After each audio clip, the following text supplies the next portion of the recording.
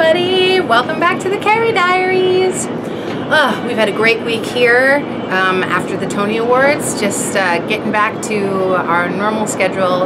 It's been really nice, and we're just enjoying playing over here at the Imperial. So I asked you all to tweet me some questions, and we got so many amazing questions. So I'm going to take y'all around the theater and ask each question to each particular person. And yeah, I thought that would be a blast. So let's go. Who's up first? Jessie Mueller. Here we are. It's time to ask Mueller the questions you're all dying to know. At Eckerd96. Did you or any of the Carousel cast members have to do any odd jobs, such as working at a restaurant or anything, before making it on Broadway?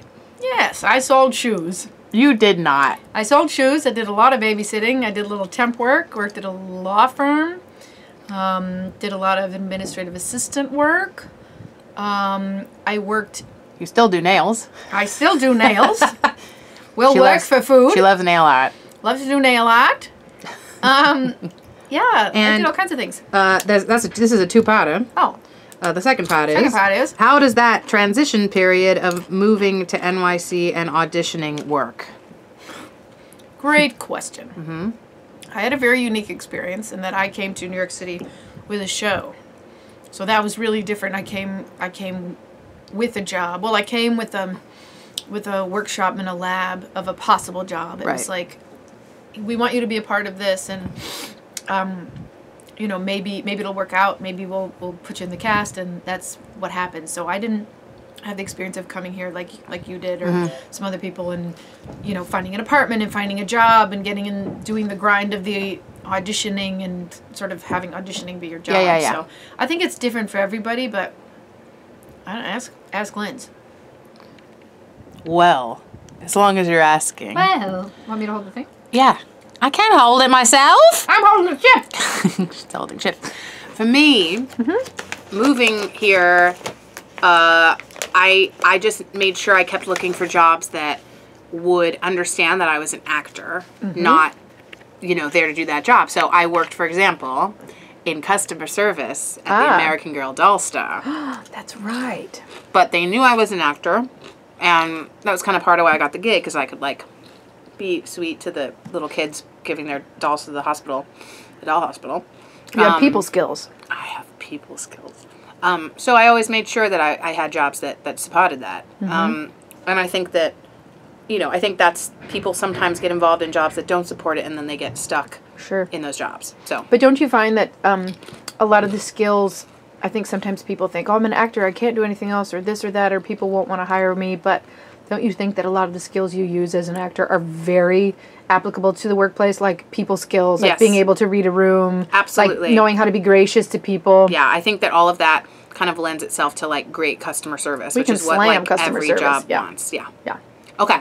Tess Kliggis is asking, what is the range of dance experience in the cast?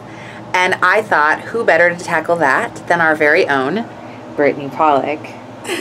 Brittany, what would you say is the dance experience of the company? So I would say there's definitely a range. A lot of the dancers in the show have a lot of Broadway experience. Some of the, you know, guys and girls in the show have done, you know, 7 or 8 different Broadway shows. Yeah. But what's unique about this show is because Justin Peck is the choreographer, and he's, you know, very big in the ballet world. He's the resident choreographer of the New York City Ballet.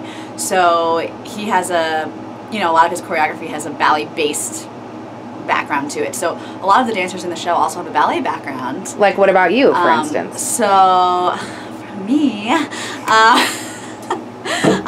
so I dance with New York City Ballet, and I'm taking a leave of absence from the ballet company to come do the show. And also Amar Radmasar, who's also doing the show as Jigger, is from New York City Ballet. And some of the dancers are former New York City Ballet dancers. They're dancers from Miami City Ballet, from American Ballet Theater. So. And you guys just all happen to also sing and act. Well, we're trying. No, you are. You're doing. So it's new. It's new for a lot of us, but But yeah. So you're all taken to it like water. But we're soaking it up like a sponge. You really want to go back to the ballet? I I mean, I love Broadway, but I love the ballet too. It's just two different worlds, but We want to keep I'm you. loving it. Kira Momoko asks, this is a question for all the cast. What is your go-to audition song? So let's go around and find out. Ahmad, what is your go-to audition song? My go-to audition song? Yeah. I just had an audition today and I sang More by Usher. So good. Craig? Okay, well, You're from the ballet world. From the ballet world. So I have a few songs. She Loves Me. Oh, God. And To My Amazement. Classic. Then Classic. there's A Town's a Lonely Town. Okay, wait, I didn't ask you to do it. I just wanted to know, all right? Jess Laprado, what's Hi. your go-to audition song? When I'm free to be whatever I want to be. I don't need the performance. I usually sing Breathe from In the Heights. So good, and keeping it Latina. Loving As that. always, representing. KK, Hey, your go-to audition song? it's the song from Moana. How far I'll go? Do it. No, that's a different song. I know the whole soundtrack off book, but it is the big one because everyone knows that song. It makes everyone happy, and I'm an island boy anyway. So good. So you're going in for music. Depends on the role. Musical comedy. Say bring your own Musical comedy, bring your own song. Oh God, so stressful. I would go with Lily of the Valley, which is a song from I Love Lucy. Yes. Okay, very good choice. You're going in for like contemporary drama Going in film. for Les Mis, bring your own song. Oh, What do you say? that's a Les different Mis. thing. Okay. Oh, I would do Vienna. Vienna, like.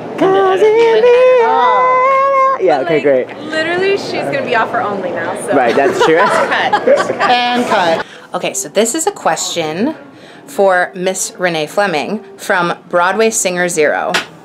Renee, what is different about being in a Broadway show than working at the Met or other opera companies? Well, the biggest difference is 8 shows a week Right. as opposed to 2, maximum 3. And the other huge difference is that on Broadway there is a microphone, there's amplification. Oh yeah, I didn't even think about that. Do you sing so differently, like based on? Hugely differently. Really? Yeah, because in classical music we're unamplified completely, Right. so people forget that, but it means that the body is the power source, and Sure. we have to really use all of our strength to project the sound. In the hall, I mean, the Met is 4,000 seats. It's huge, and we're singing over a full orchestra and chorus sometimes. That's insane that you guys do that. I Yeah, could never do that. that's why it's tiring, and we're sort of power lifters, so Right. that's why we have to have those 2 days off. Because, at a certain point too, it's just you need, if you want to really be at your best, you have to have that rest. Right. Oh, and too, they say like, how is it different in the sense of like community with like a company? Like, is it any different? We still have that, absolutely, and it's kind of a little bit different in that, we're like, our reunions take place all over the world. Right. So, I'll see friends in Paris or London or Salzburg or, wherever it is that I'm performing, if it's opera. And that is always a blast, And I always said we're like high school students, we still have Arrested Development, we haven't changed. We still, everybody still parties and has a great time. But my life is mostly spent on a plane every 3 days singing concerts, and that is much lonelier. Sure. You don't have that. And I love the community here. Yeah. I love the notion that you see the same people who are wonderful people, not to mention gifted, Right. Every day for months on end. Yeah. That's great. That's a real plus. Well, it's our blessing to have you here on the B-Way. Never leave us. Thank you. And it's going to be such a blast to watch your star keep rising and rising and rising. Oh, please. No. I'm doing the same gig, and we're having a ball. Television show for Lindsay Mendez. Joshua, Olivia Visa wants to know, what is included in your perfect day off? Olivia, my perfect day off, I'm going to get a massage or some body work because it's a really physical role. You gotta work that body. Gotta work that body. And probably some sort of domino selection. I knew you were gonna say that. 3 topping, pepperoni, sliced sausage, and maybe some pineapple, and a couple blue cheeses on the side. Oh! Every day off, though? Not every day, just the perfect one. Perfect. Okay, so this question is for moi from Andre Orozco. He says, I know you have actor therapy while doing Carousel, so how are you going to juggle both at the same time? Good question. I do teach. I'm a teacher and run a school called Actor Therapy, which is, for those of you who don't know, a musical theater intensive course that I run with Ryan Scott Oliver, the amazing composer and teacher. And I have a ton of beautiful, wonderful students. And while we've been getting the show up, I've had the help of some amazing, amazing guest teachers who've come in and worked with my students, and they still are a huge part of our staff. But I get to pop in every now and again and check in on my students, and so I'm still very much a part of the school and trying to every day learn balance, how to balance the show and my teaching and my at-home life and my family and friends. It's something that I think we all work on every day. And but I'm constantly striving for balance in my life, and actor therapy is a huge part of that. And I'm going to answer one more question, and this is from @Ryan Murphy, and he says, Lindsay Mendez, do you have any advice for aspiring actors who are scared about the instability that comes with being an actor?